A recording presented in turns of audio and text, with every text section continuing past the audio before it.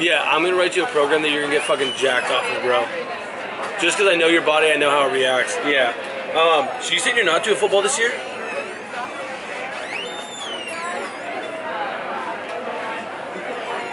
How are you? Great, how are you? Good. Good? Are you doing a thing? Yeah. Are you doing a thing? Yes. Okay, wait. Say hi. Hi. Say I'm your gonna name. admire her.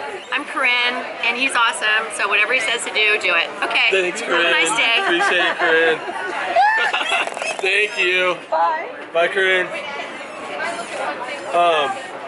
So yeah, sorry about that.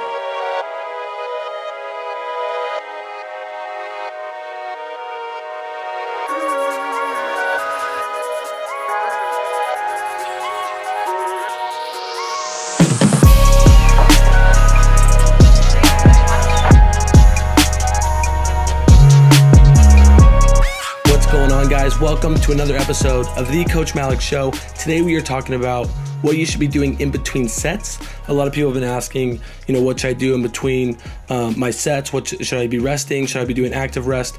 Now, if you're doing something heavy, I do believe you should rest, but if you are not, you're trying to lose weight, these are great things that you can be doing during your rest time. This right here, if you're watching this on YouTube or on the video, or if you are listening to this on the podcast, I am doing waiter carries, pretty much where you're carrying one dumbbell above your head and you are walking anywhere from 20, 30, 40 yards one way and then back, so alternating arms. And what this works on is your gait. So your walk, these are things that a lot of people should be doing, but aren't doing that much. So waiter carries are great. This next one, again, farmer carries, where you carry two dumbbells right by your side, kind of like you're carrying two suitcases, kind of just gave a little hint what the next one was, but these are great for grip strength, for keeping your heart rate high during your rest times. So farmer carries are great, highly recommended. And then the next one I do is a suitcase carry. So I am carrying one dumbbell on my side, again, making sure my gait, making sure my walk is as normal as it could be. Obviously, it's not going to be super normal with you carrying, 50, 60, 70 pounds on the side. As much possible normal walk as you can. That's going to help improve, your central nervous system, your core, and again, your grip. And if you're doing suitcase carry, your core as well. More things that you can do during your rest, guys, are body weight exercises. So again, if you're watching this, if you're listening to this on the podcast, I am doing single leg RDLs right now. You can do this. I think a lot of you guys really need it. It's going to work the back of your leg, the hamstring, and it's going to work your core, and it's going to help you do deadlifts better because it's going to work on your hip movement.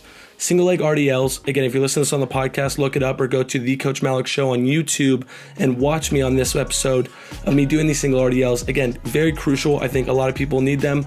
It's going to activate your glutes, and a lot of you guys, it's going to help with back pain. So again, the next exercise, body weight exercise in between rests, I do is body weight squats. You can do very little reps and just work on range of motion, stretching it out, or you could do multiple reps, 20, 30 in between sets. The next leg exercise, body weight exercise I do is hip bridges. You can do these with both feet. You can do these with single feet, but these are another great one that I think a lot of people need to do. Again, it's going to work your core. It's going to activate your glutes. It's going to work on your hamstrings. We are sitting so much in our society these days, in our habits, to where working our hamstrings, we can't work our hamstrings anymore. Working our hamstrings is going to help a lot of you guys with your back pain, with your leg pain, glute, IT band. So single leg hip bridges, highly recommended. Then I'd go on to stationary lunges. Great for resting. If you are resting, especially during leg day, and you need something to do to keep the heart rate up, stationary lunges, reverse lunges, which is what I do next, is a great exercise to do during your rest. Again, it keeps the heart rate high. It's going to keep the blood flowing through the legs. Even if you're doing upper body, this is going to be a good way to incorporate legs in your upper body days.